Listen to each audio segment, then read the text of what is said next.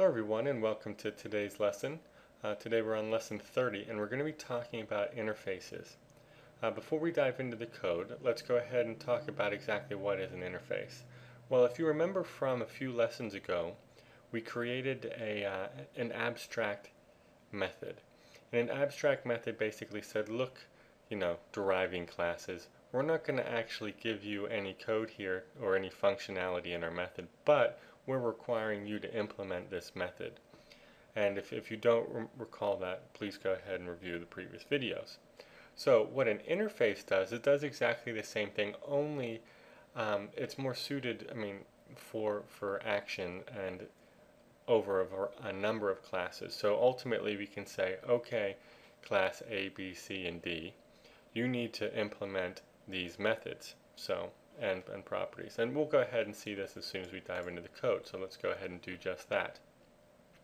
First, we define the interface, iStorable, and it's conventional to always use a capital I and then the action. You don't have to, but it's strongly recommended and there's no reason you shouldn't. And then we have our properties and methods. Now we've just created a basic file class that doesn't really do anything. It just reads in a string and it passes it into the constructor and creates file, or don't just say created file, Leo's file. So let's see if that's the case. Created file, Leo's file. Perfect. Okay, so now how do we say that this file class implements the iStorable interface? And by doing that, we just like deriving classes here.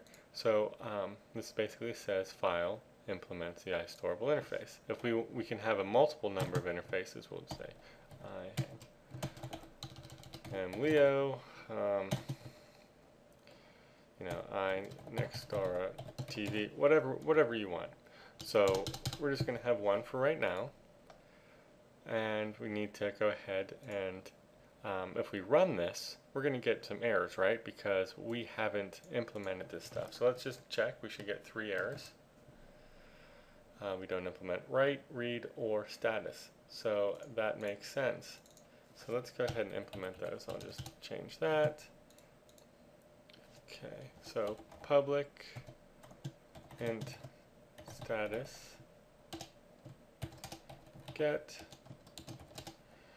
return 1. Okay, and now we need to implement public void read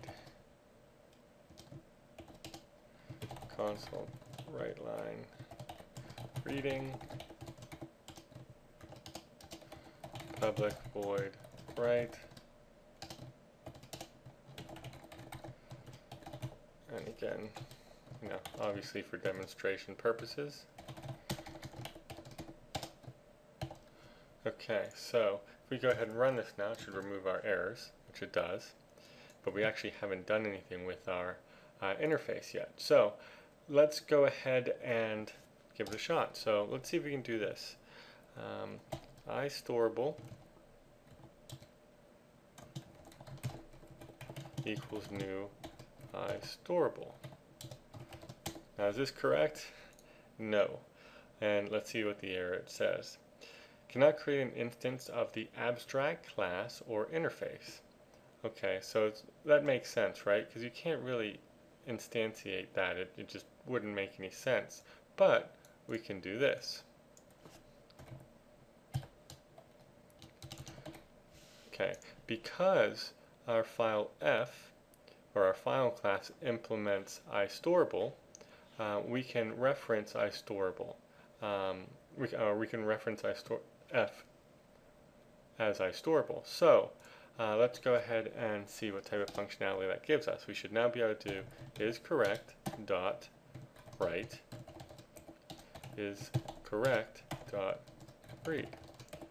Okay, so let's run this and see if that works. Writing, reading. So it does. So now we know if we had a bunch of classes and we knew that they implemented iStorable, we could just simply write and read them, and we don't even care how they're implemented. Okay, now can we do is correct dot name? Well, let's see. Let's change this to public. is correct dot name. And no, that wouldn't make any sense because that's not part of the the interface, right? We're using a reference of iStorable, so it would make no sense to be able to actually access the classes properties or member fields. So with that being said, we've got a few more interface tutorials to go. If you have any questions, please go to Nexstar TV and join the community and ask in the developer section. And until tomorrow, have a great day. See you guys.